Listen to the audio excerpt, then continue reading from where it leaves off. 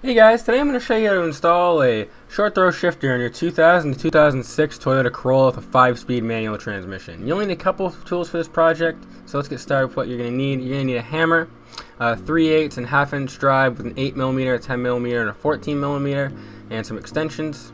Your shifter and bushings, of course, and I'd recommend some coffee. This project could take a little bit. Start by removing your shift knob. Just unscrew it counterclockwise and it should come off. If you have an aftermarket one like I do, it might be a little difficult. You might need to get some vice grips or something. If you have an adapter like you see in the video, I had to go grab some vice grips, but it does come off eventually very simply, and just make sure you put that in a safe place because you'll need it later. Next thing you're going to want to do is remove your center console. That's fairly simple. There are only two 10mm bolts at the bottom of your center console that you need to remove, and it should slide right out.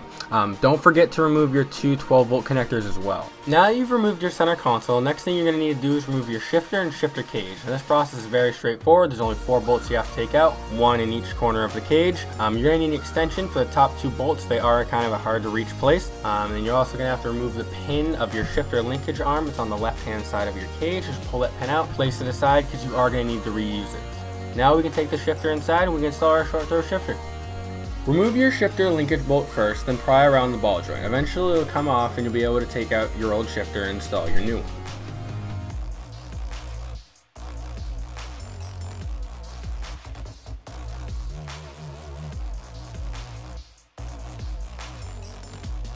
Now that we have everything back installed into our cage, we can reinstall our shifter cage back into our car. Remember, it's the same process as you did to remove it, except in reverse order, and you also do have those two 12-volt connectors you do have to reconnect.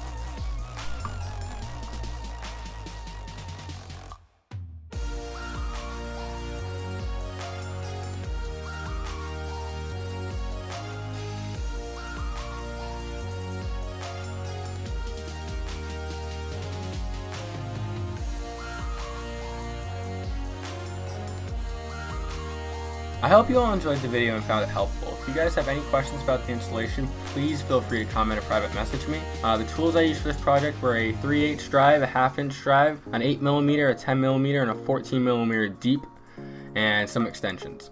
This project took approximately about 2.5 hours with both of my front seats removed. I would recommend removing those. It does make it a lot easier for the install.